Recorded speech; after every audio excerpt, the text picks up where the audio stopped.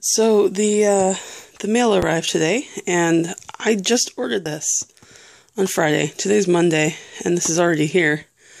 I didn't pay extra for shipping. I just chose normal shipping, and it's like, holy crap, that was fast. Anyways, this is how this arrived. And I thought, I've never done this before. I thought I might do an unboxing. So bear with me. This basically, there's no extra packaging or anything. Apparently, the tablets come like this too, but in like unmarked boxes. So I've already cut the tape, and let's see what's in here. Well, this light pad is for helping with layouts for my artwork. A lot of the stuff I do, we lay out in smaller versions, and then we enlarge it, and it helps to have a light box. This is supposed to be a portable version.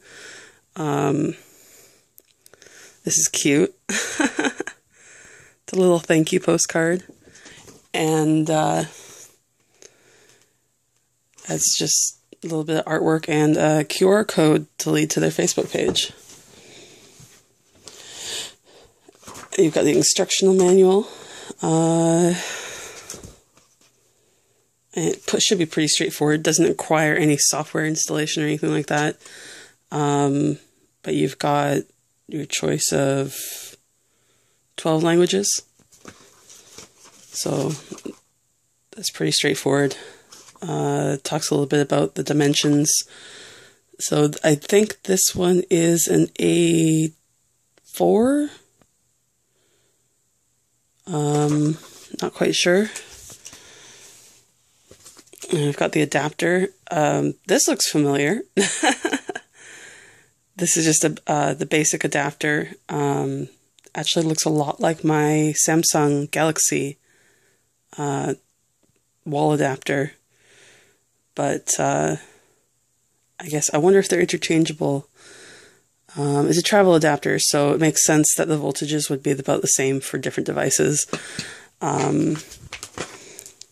You got the USB cord, or USB to micro USB.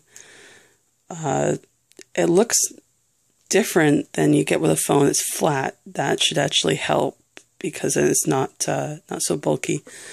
So get that out of the way. And this is how it was packed. I'm glad it made it here in one piece.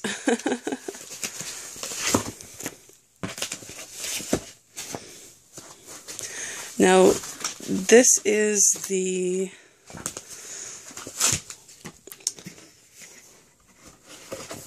where's the model number? Oh, no, there's no model number on this one. This is supposed to be the LB4, and the reason I chose this one is that it has wireless capabilities, so you don't necessarily need the adapter other than charging it. Oh, that's pretty.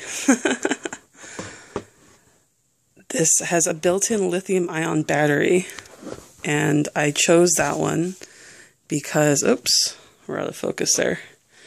I wanted something really portable, and I might not have a plug-in handy to do it, and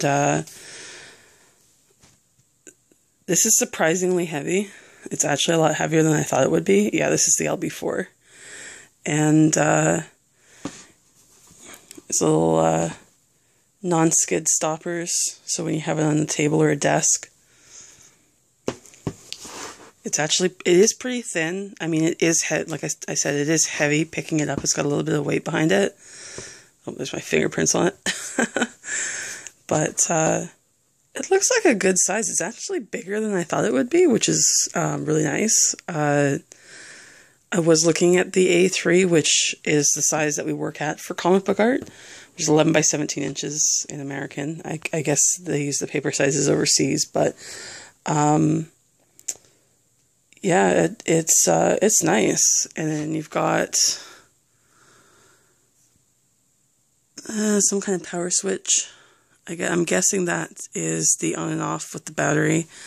And there's the USB port there. that seems to be it.